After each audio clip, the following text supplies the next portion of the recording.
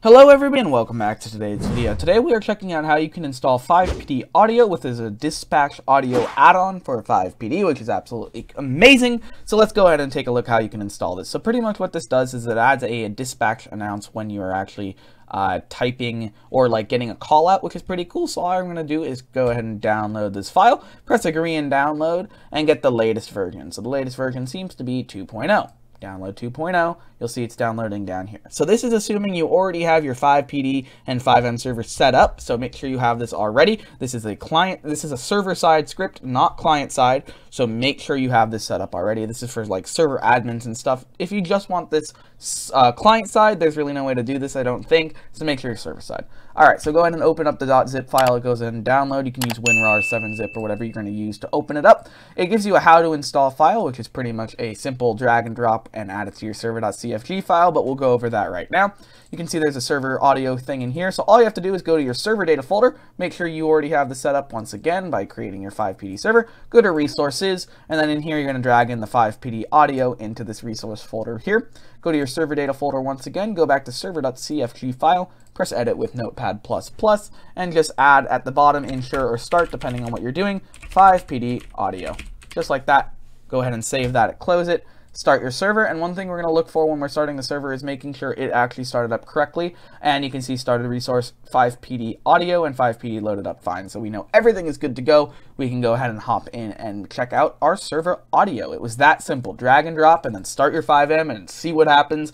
Very, very simple. Thank you to the author for making it this simple. Really helps out newer players and stuff who just want to get started. So we're going to go ahead and log into FivePD here and make sure everything is working how we want it to work, and we get the audio when we play it. What's really cool about this resource, which I actually haven't had time to hook into yet, is developers for callouts can add audio through this extra resource, which is pretty cool. So you can play custom audio and stuff. I may end up doing that to my callouts in the future, but I haven't decided yet.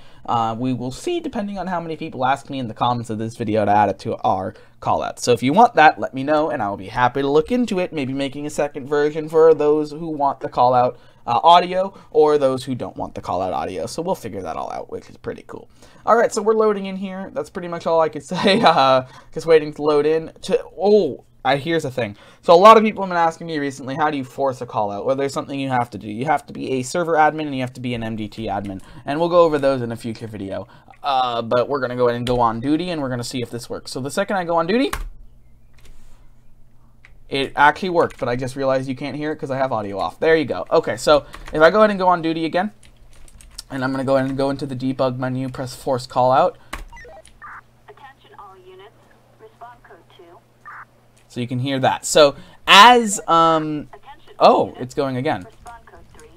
So you can see it's saying respond code 3, respond code 2. I hope that audio is loud enough for you to hear. But that is how you set this up. You can see it's working on all the calls, which is pretty cool. I actually like having that in the server because it makes it more realistic and all of that stuff. So make sure to check it out if you haven't already. Hopefully you heard that well. But that's all you have to do. Drag and drop, install, get in your server, and it's all working how it should be.